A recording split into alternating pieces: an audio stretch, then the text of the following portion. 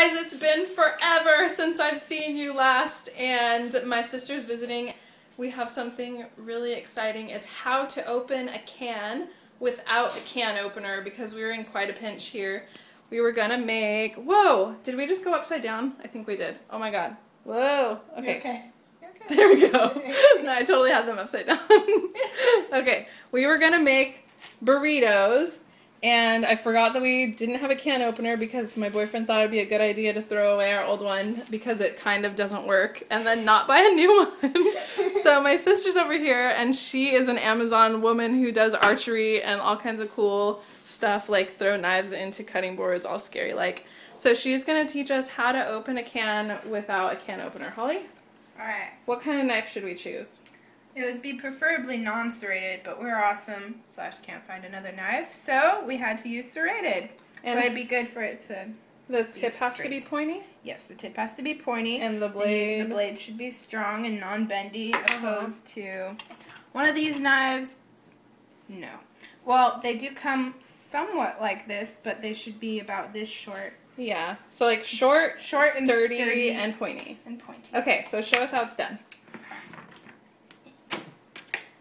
You should hold this blade away from you.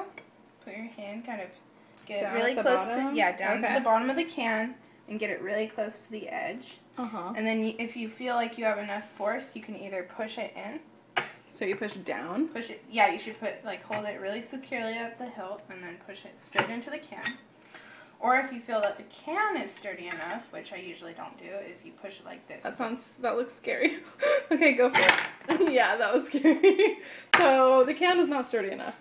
So show them how you went around, like the last one that she did.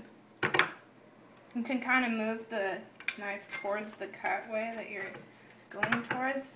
She's basically a human-powered can opener. We're gonna keep her in the utensil drawer. Now you're going lefty ways? Yeah. Sometimes you could get stuck if the hole gets too wide, so you should go just in front of the hole and make a new hole. And then go backwards? And you could go backwards and move the knife towards it again. And cool. So show us the one that you finished, kind of like a cooking show. Yay, cooking show. This is the one that I finished. And so you just went all the way around? Yeah, you shouldn't, just like a normal can, you shouldn't cut it all the way. Well, not really like a normal can opener because it's clean, but you shouldn't do it all the way so that you don't get cut by scary edges. Yeah. So. Okay, cool. There you go. That's how to open your can. Awesome. Thank you, Holly. Do a bow or a curtsy or something. Ta-da! Oh my god!